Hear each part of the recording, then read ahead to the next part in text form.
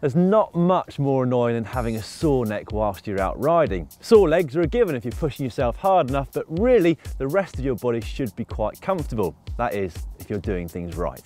But if a sore neck is something that you're suffering from, either pain or a burning sensation or just stiffness, then why not try some of these tips to see if you can prevent it?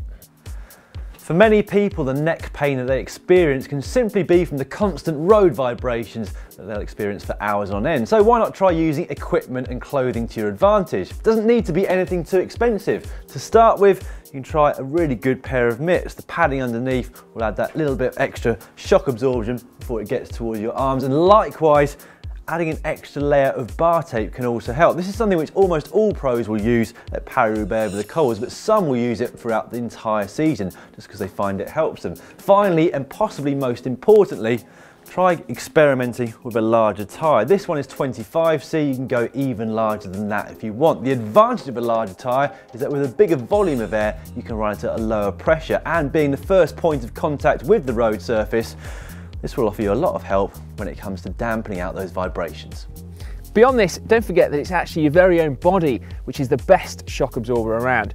Ride with your arms slightly bent rather than completely rigid, either at 90 degrees or completely locked out. That way you can actually absorb most impacts before they reach your shoulders and your neck, where the muscles there would then have to absorb the shocks. Sometimes though, it doesn't matter how much attention you pay to your equipment, how relaxed you are in your upper body whilst you're riding the bike, or how good your position is on your bike. You still get some neck pain. In that situation, it's good to do some regular stretching, so here are 3 that could help you. The first one is called the flexion. It's very, very simple. You do it either stood up or sat down, but with an upright posture. And then just put your chin down towards your chest.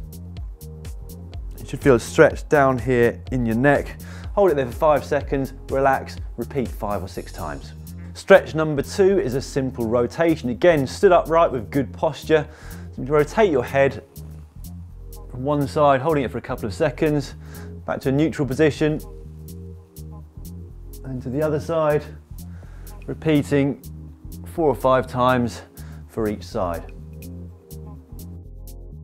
Stretch number 3, the final one, is called the chin tuck. To do this, again, stand upright with good posture, place 2 fingers on your chin and push your head slightly back.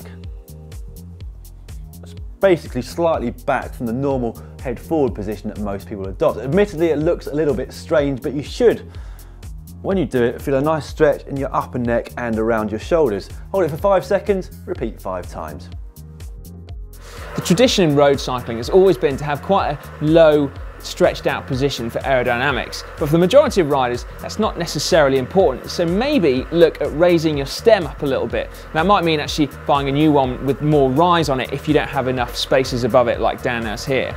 Now, raising your bars up will do 2 things. First of all, it will mean that you're putting less body weight through your arms and your neck and your shoulders to support it, and secondly, it will also put your head in a much more relaxed, natural position, so you don't have to arch it back in order to see the road ahead. When seated, holding your hands here on the bars, on the brake hoods, is where you spend most of your time. It's an ideal combination of comfort because your body is quite upright, and control, because from here